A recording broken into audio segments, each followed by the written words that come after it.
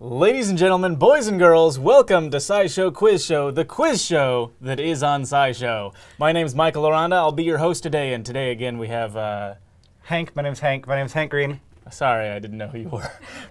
And as always, we have Caitlin Hofmeister from SciShow Space. Hank, today you will be playing on behalf of a one Sean McClellan. Sean, I'm here for you. I just lied to you. I just totally lied to you. Abandoned. I'm not interested in you at all.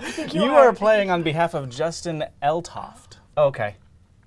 Justin, you and me, we're going to make this thing happen. Together. Yes. Caitlin Hofmeister, you are playing on behalf of Sean McClellan and Jason Archibald. I am interested in you, Sean, and Jason. Archibald.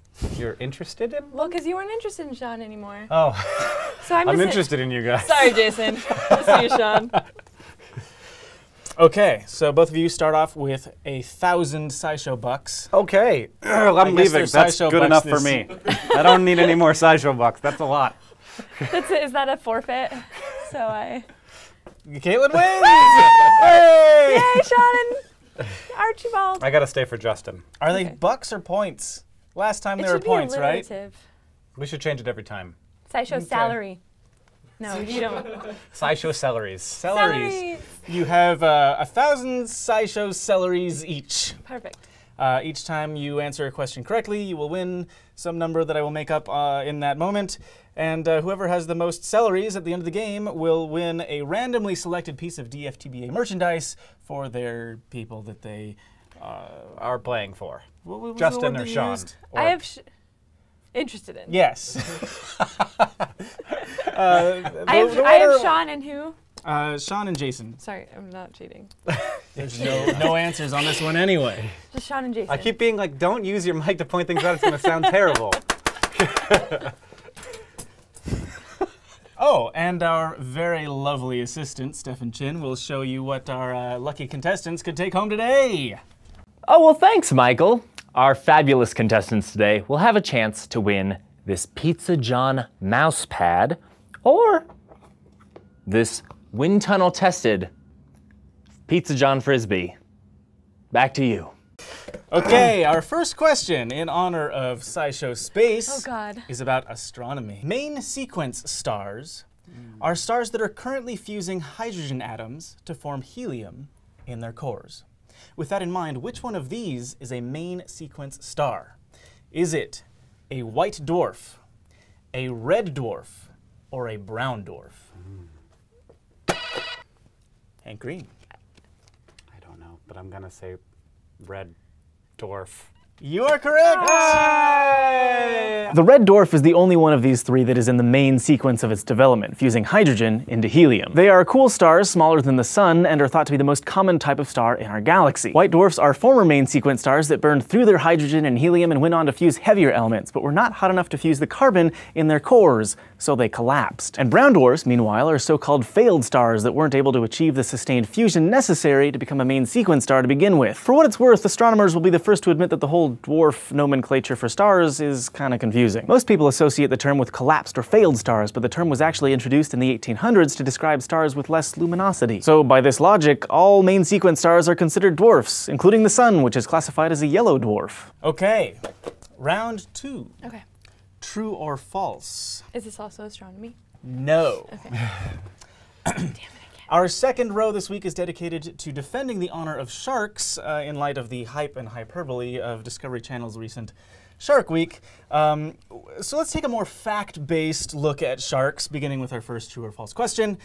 All sharks need to keep swimming in order to breathe. I'm not sure who got there first. Our fingers definitely ran into each other. Cut your nails.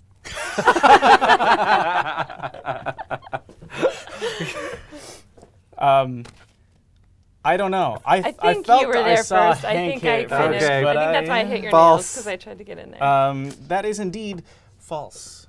Woo! It is indeed false, although it's true for a few kinds of sharks. All sharks do need to have water moving over their gills in order to breathe, but many species like nurse, bullhead, and tiger sharks can breathe while resting by opening and closing their mouths to force water across their gills. This is called buccal pumping. But some species aren't capable of doing this, so they have to use a technique known as ram ventilation, swimming with their mouths open. The sharks that use ram ventilation include the great white, mako, and whale sharks, all of whom have to keep moving in order to breathe, which must be downright exhausting.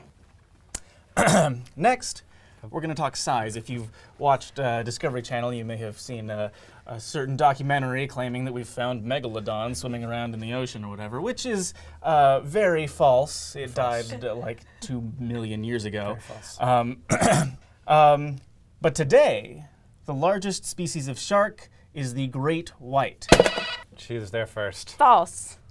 False. It is indeed false. Ooh, let's give Caitlin 100 celeries. Oh. 1,100. The largest shark is the whale shark, which has been known to get as large as 13 meters. But they're just docile filter feeders, and scuba divers have been known to swim with them. The second largest shark species is the basking shark, which grows to about 12 meters. I mean, great white sharks are great and everything, but the largest of them are females measuring about 5 meters. Meh. But all of these pale in comparison to the megalodon, which reached a length of 18 meters and had an estimated body mass about 3 times the size of a whale shark. When it comes to the great white to megalodon comparison, a University of California biologist recently told National Geographic, and I quote, "A great white is about the size of the penis of a male megalodon."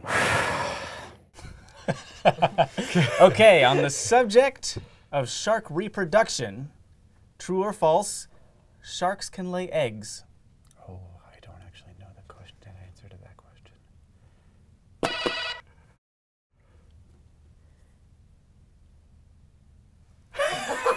I love that you hit the buzzer, and now you don't want to answer. I'm going to say, that's a weird question, so I'm going to say true. It is true. That's what I would have said. Sharks are fish after all, so about a third of shark species do indeed lay eggs. After releasing their egg cases, mother sharks will deposit them in the seafloor or in rock crevices. To help keep them anchored, some species like the horn shark and the Port Jackson shark produce egg cases that harden into corkscrew shapes that look like big drill bits. Meanwhile, the other 2/3 of sharks give birth to live young, producing litters that range in size from 2 to as many as 100 pups. But in the case of the sand tiger shark, only the 2 largest embryos that were fertilized are born because they eat all of their siblings in the womb. Round 3 is double or nothing, where you can double or nothing. You can wager as much of your winnings as you want based on the topic. If you wager it all and you're right, you double your money. If you're wrong, you lose whatever you wagered. Okay. Okay. Your topic is engineering. Place your bets. We may or may not be back after these commercial messages, because sometimes there's not a mid-roll.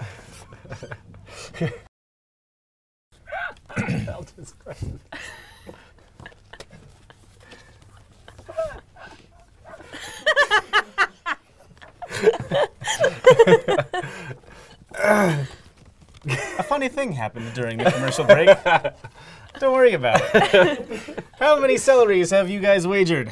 Do we tell? I don't know. I don't think you. That's not Okay, how Jeopardy I mean, works. I don't want to know how many celeries you wagered. I mean, we're not totally stealing this from Jeopardy. Doesn't matter. Are you ready for the question? Yeah. Okay.